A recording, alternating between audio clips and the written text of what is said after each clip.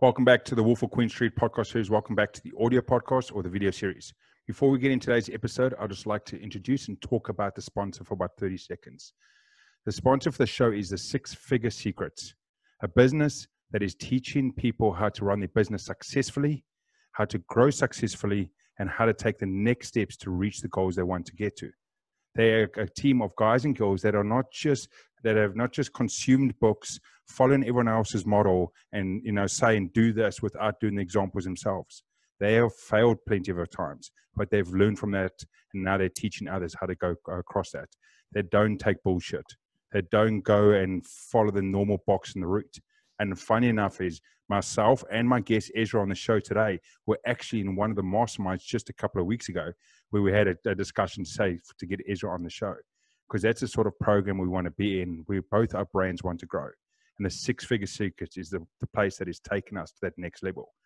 If that sounds like something you are interested in, something you like, go and see them at the sixfiguresecrets.co. But I just want to welcome my guest on the show, Ezra Bush, the dance entrepreneur, however you want to pronounce it. This guy, I reached out a couple of months ago. Actually, no, more than a couple of months ago. Blink and this year's already gone. The end of last year. And what I saw about him is he's a dance coach. He's inspiring youth, and he's inspiring learning through our youth by using dance programs. And when I looked at his social media and I see him going onto the stages and having 1,500 people at this one city in Australia and 2,500 kids in this stadium, and see them motivated, jump around and dancing, I was like, there's got to be something there. And then being able to put my own kids through some of his programs just in the last couple of weeks and looking at their reaction to what he's doing, I'm like, this man is doing the right thing. Ezra, welcome to the show.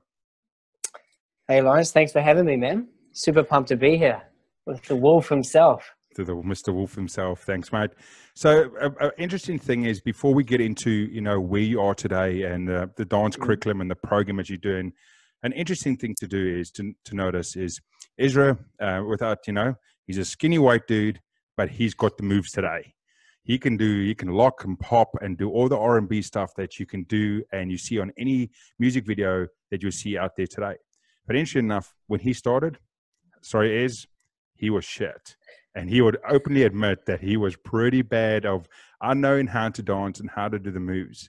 But it was great to see his journey. And I'll let him explain about that, how the hard work and the focus, not over 6 months, not over 1 year, but sort of, I think it was 10 or 12 years, led to what we got to today of being able to achieve the success in something that he was never good at. Is that not the case?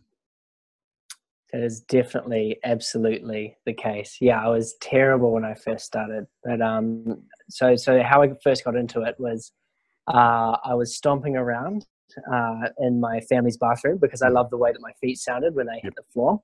And Mum busts into the bathroom. She's like, "What are you doing?" I'm just like, I'm dancing. She's like, "You're not just dancing. Sounds like you're trying to tap dance." I was like, "Okay." Well, she was like, "Do you want me to maybe take you to a class? If you practice and if you work hard, maybe one day you might get pretty good at it." So I was like, "Yep." And little did I know is that right then and there, she instilled what's called a growth mindset in me, which is basically a belief about a skill that you can attain it through hard work and through focused practice instead of natural talent. Then fast forward about 2 years later, I was absolutely terrible. I mean, I really do mean I was standout worst in the class, like just terrible. No one wanted to dance with me because it was just not a pretty sight. But after about 9 years of constant practice, I got pretty good. And then after 12 years, I had the good fortune of being approached to be a part of a internationally touring show called the Hot Shoe Shuffle. And I didn't end up taking them up on the offer because I was in my last year of high school, having fun with my friends, and I just really wanted to focus on having an awesome last year of high school. And I thought, you know what, a professional dance career is always going to be there. But what that did was it filled me with so much confidence, knowing that I had worked so hard and being so terrible for so long at something, and finally broke through. And getting approached by the show was definitely a huge boost to my confidence. So that was sort of how I started and how I got good at dancing. Yeah.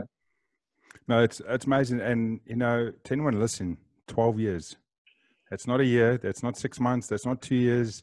That is 12 years of focus on something that passionate about, enjoyed, but openly can admit was not good at.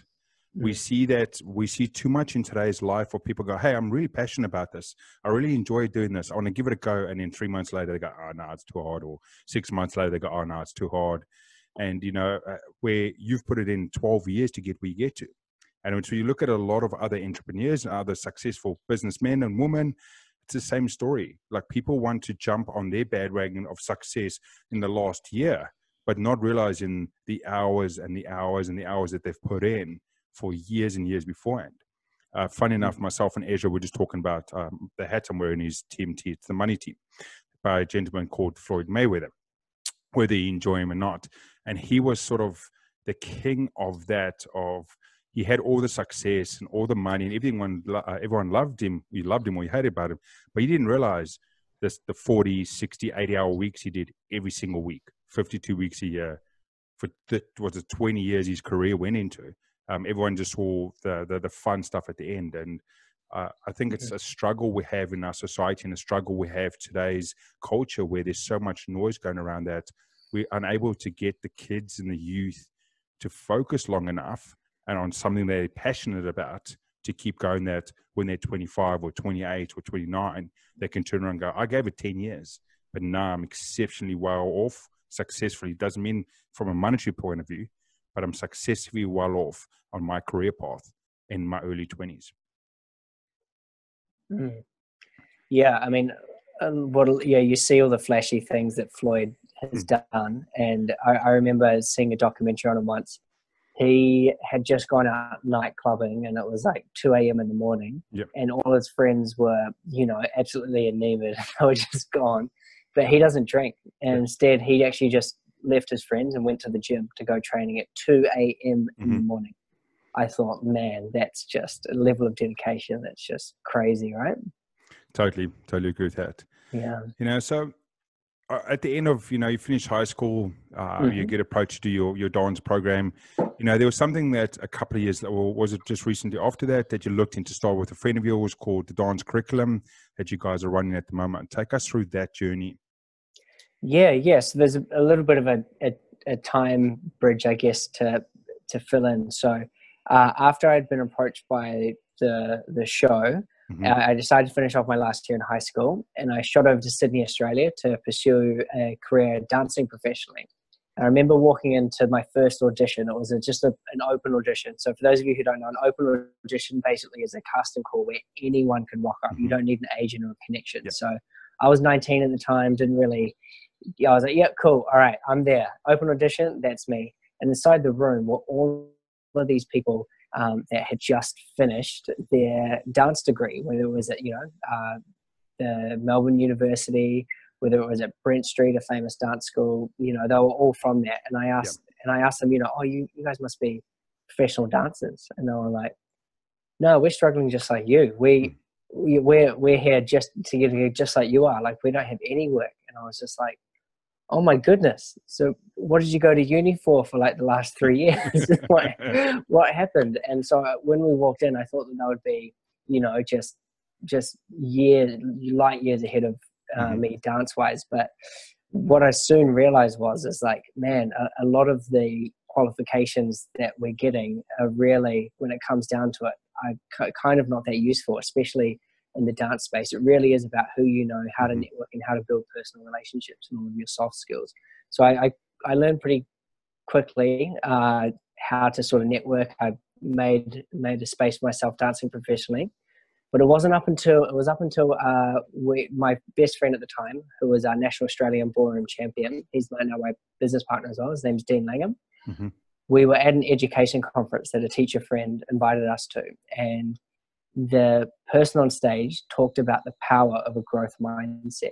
And finally, I had a label for all of my success and my belief in my ability to be able to improve my skills in dancing. And I realized that I could soon actually map that onto a business. That I wasn't just a dancer. I could be more than that. I could actually be an entrepreneur and actually help people and provide something of value to the world.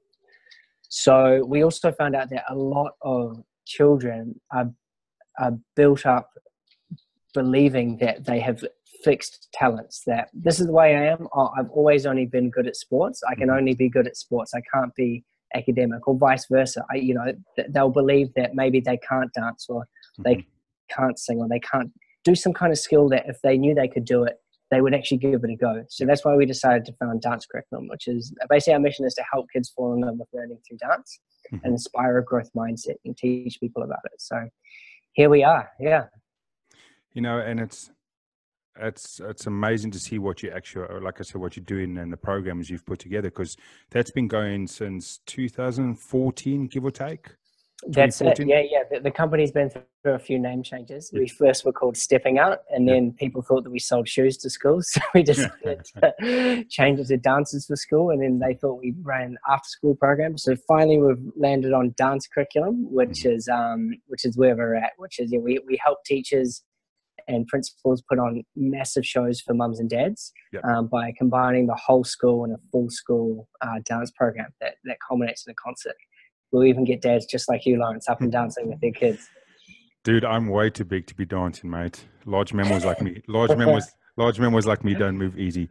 But talking about it, just 2014, we're 2020 now. We'll talk about some stats and numbers, and I know I've pulled this from a good friend of ours, but 220,000, I think, is the number you've said around about how many kids you've put through your program in 6 years.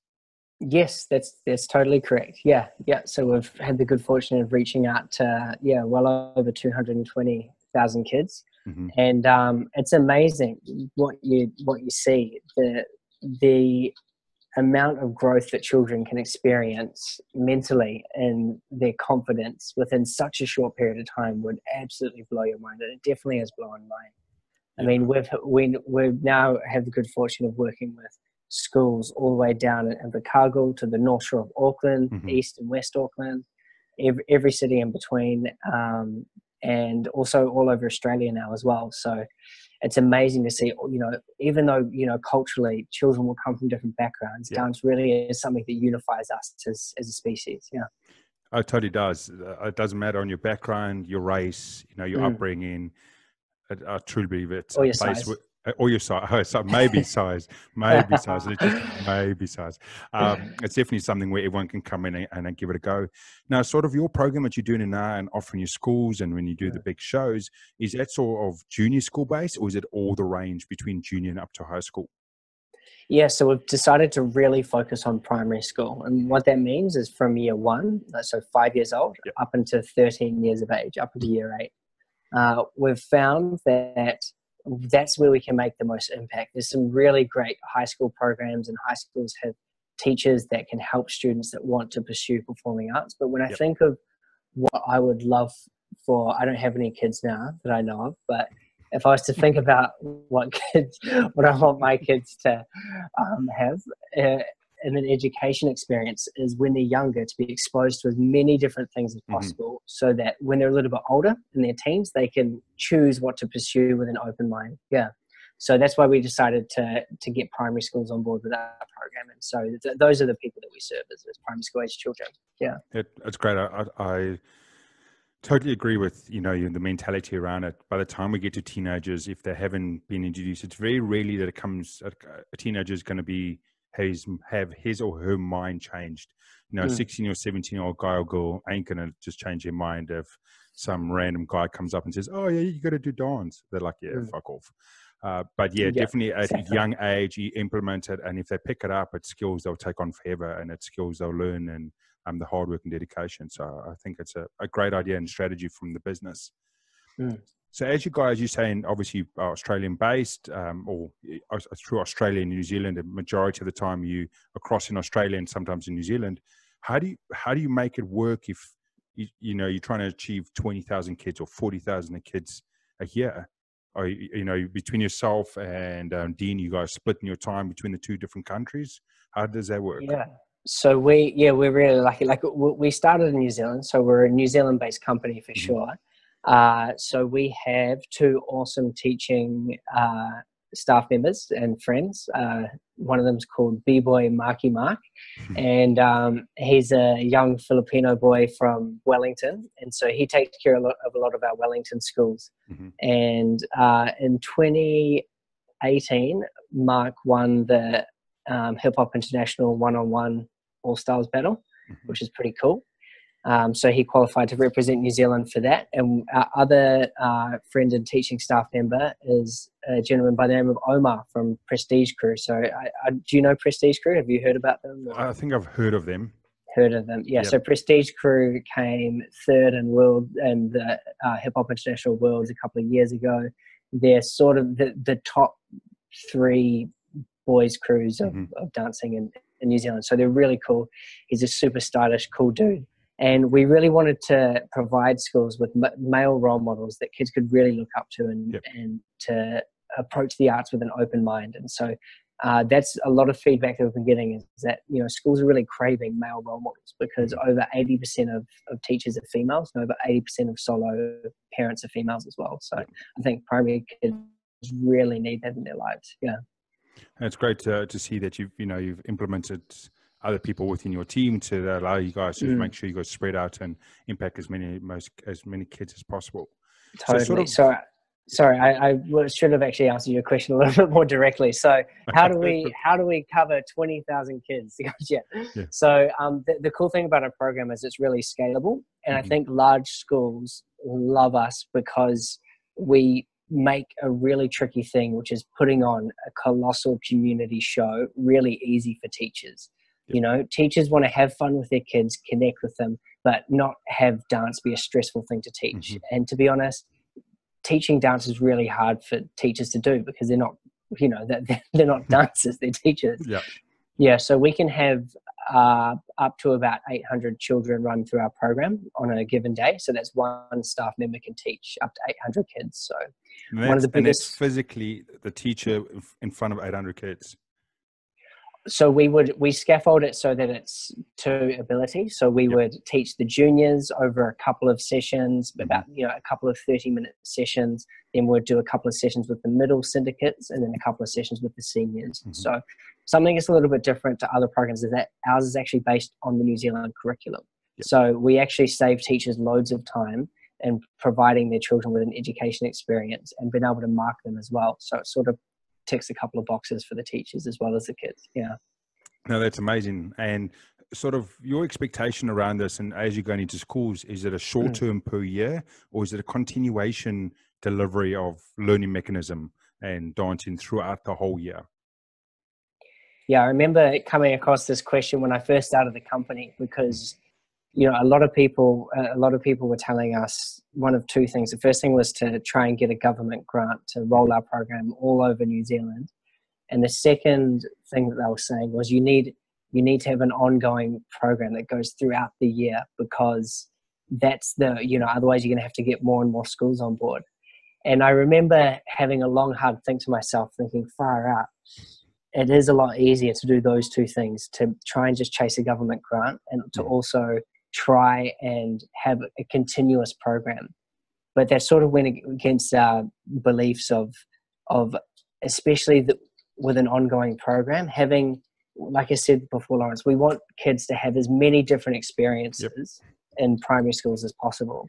So if we can have a short-term immersive experience where children really get into dance for a couple of weeks, then they can experience something else a little bit later on in the year and they can become more well-rounded individuals. So we still definitely have some ongoing programs. So like our online presence, and we teach free teacher development workshops and things like that. But our program is primarily for entire schools to get on board with for a couple of weeks at a time, running daily lessons that culminate in a massive show at the end. Yeah. No, that's awesome. I love that. And I love how you've thought it through as much as the business opinion has told you to do one thing. Your journey along was to make sure that young kids have experienced as much as possible through the, 7, 8, 9 into their pre-teens before they go to high school. And you stuck to your guns as much as people said, hey, do a whole year program. Do it this way. You stuck to your guns and going, I'm going to give them that opportunity, but I'm going to give it to them in such a way that they're going to like it or not going to like it. But I'm not going to over-consume them so that I take away from one or two other opportunities they might have had in the same time period. So, I definitely respect that about how you stuck to truthfully what you wanted to do to impact these kids. Yeah, 100%. Yeah. And, it was super tempting as well because, that way I would have only had to have grown my business into just a couple of schools and it would have been quite small and, really profitable and stuff. But that's not what we're solely about. We want to make a big impact all over New Zealand. And so obviously having a program that only goes for a couple of weeks means that we have to get lots and lots of schools on board. So it puts a bit of healthy pressure on us as a company to be able to provide more value to more people. So we're really happy about it.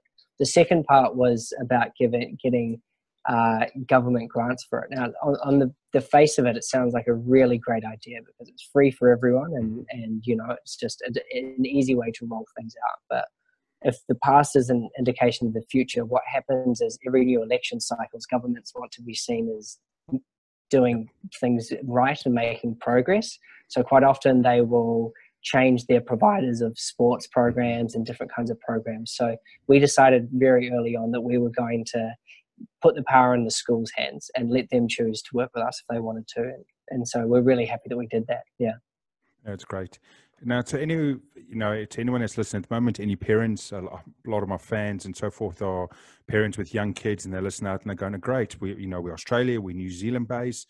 What's the sort of?" And we haven't come across the dance curriculum, and some of them might say, "Hey, we've got some lineups in our schools, or we've got connections at the moment." So there'll be two questions from them going, "Okay, our kids are at home at the moment, as they will be for some time until we transition everyone back.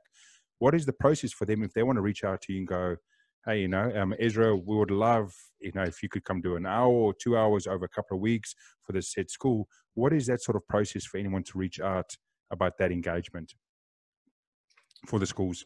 Yeah, totally. So I think for now we're putting our face-to-face in school programs on pause for a little bit. Yep. But in the future, for later in the year or potentially next year, if you wanted to reach out to us, just jump onto our website. It's dancecurriculum.com.au. And fill out a lead form, and I'll personally actually contact you and reach out to you to see how you might like to work together. In the meantime, though, to get people moving, we've actually decided to launch an online program. And Lawrence, your kids have been doing it. So how's it been as a dad sitting back and watching your kids get into it?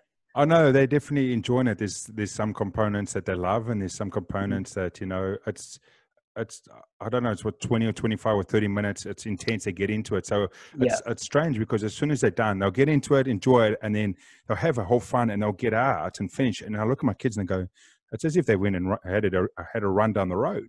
Because as much as they're standing and having a good time, they don't realize they're standing there for 30 minutes continuously moving their arms and their legs and doing all these weird movements or trying to do these weird movements. Because to anyone listening and watching, Ezra and Dean, or Ezra himself, shows all the moves and he talks through it, and the music there itself, right? So it's not someone else doing it. He talks through and takes the kids through a really well-mannered program and shows, this is how we do this move. This is how we do this sort of move, and gives them their time. And they've been thoroughly enjoying it. And both, like I said, both my kids enjoy one component different to another one. Your I don't know can't remember what it's called, your copy movement one.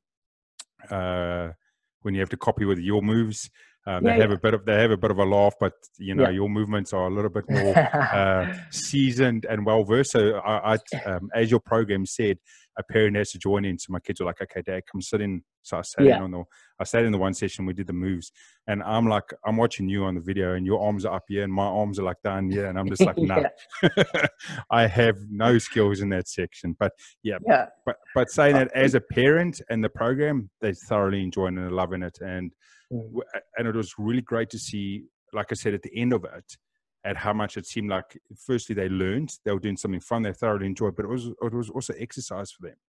Afterwards, they're like, "Oh, I need some water, I'm a bit tired." And I was like, that's great. With especially the situation we are at the moment where we don't have as much interaction or movement around because of kids being at home. Yeah, totally. Yeah, it was our intention to help kids connect with their families. And so we were sort of thinking, how do we do that with me from a screen? I'm not live there doing it in person. So did you get a chance to play some of the dance games with them? That's on day 5. Yeah, If you haven't yet, no, we haven't gotten into that yet. We had a couple of busy days across the weekend, so we'll get across that. What I wanted to do, because I had a week or 7-day program, I didn't want to do 7 days. I'm trying to do like a day, a couple of days, and then a day. But I throw Ezra's got the video itself, the full dance. I throw that in between so they can just rehearse it normally. Yeah. No, that's awesome, man. Be warned, day 5, Dad's dance. So. Okay, if I told my daughter that, she's going to be like, we're doing that tomorrow. Yeah, exactly. Yeah. It's crack up. Don't know if I shot myself in the foot just then, but yeah, day 5, Dad's dance. Yeah. So, just to end off today, as we said about this amazing program, obviously the school program, that's a bit of hold at the moment. You said you've got the online program. What's the journey for parents? What's the journey for anyone that's got young kids at the moment that would love to see what it's about to get onto your online space and take a look at that program? Is that public out at the moment? Yeah, totally. Yeah. So we'll leave a link in the podcast description. And if you'd like to find out more or like to jump on board with the program, I think we've priced it at something like just $7 per kid. So if you want to jump on to the link, and we'll be able to get you signed up straight away and get your kids moving and get dads grooving. That's amazing. I know I've got a few contacts and a few friends with kids, and I spoke to them already last week about it, and they're pretty excited. Because I've already sent them the original video, so they're like, cool, waiting for the program, and they'll be excited to hear about that. And it's an amazing, like I said, $7 a kid for the program. So with the program at the moment, what's the future part of it? That it's going to keep growing and more sections added to it, or what's your thoughts? Yeah, this is the beauty of being online, because we can track everybody's success, reach out to them directly and get feedback. So like Lawrence, with your unique login that you've been given, I can see exactly how many times you played the videos, and if I see that you've played one video over and over again, I can directly contact you saying, are you finding it too hard, or do you just love it? Is that why you're, repeating it? So after we've gathered lots of feedback from thousands of people that already on board with the program, we're going to be able to make another one even bigger and even better. And I think you skimmed over it briefly, but we actually write and produce our own songs at Dance Curriculum. So it's our mission to help children all over the world fall in love with learning and become the most confident leaders that they can be. So the way that we've done that is by also producing our own songs. So we're going to have brand new, fresh tracks with empowering messages for kids, and we're going to make it even bigger and even better. That's what's up. Oh man, I love it. There's nothing more I can say other than I'm a massive fan, and I shout out, I love your brand and so forth. And it's very few times, going around that when you get on board with something that's, as a parent, you fully want to support, and you fully want to, support the other business. And especially at the moment, like that whole drive of supporting local, right? New Zealand business trying to achieve and change the lives of our kids. And to anyone that's listening out there across our New Zealand Australian space, even if you're overseas outside of the New Zealand Australia space, the program is still there. It's still a digital program. You can reach that as well. By all means, please reach out. But before we end off the show, Ezra, can you let our listeners know where can they find you over the next week or 2 weeks, social handles and so forth? Yeah, awesome. So we're across all social media platforms at Dance Curriculum. So it's Facebook, Instagram, LinkedIn, TikTok as well, if you've got a couple of moves you want to show us. And looking forward to hearing from some of you and connecting with more people. That's awesome. Thank you so much, Ezra. And to everyone else, as always, has come over to the Wolf of Queen Street, the podcast series, the audio or the video series. I say, if there's something that resonates with you today, there's something that you felt was important to yourself or that could be important to someone else, send that to someone else, or tell them to come on over and come have a watch or come and listen, because for them at that moment, it might change them. It might be important to him or her. But at the end of the day, stay beautiful, stay powerful. Until next time, see ya.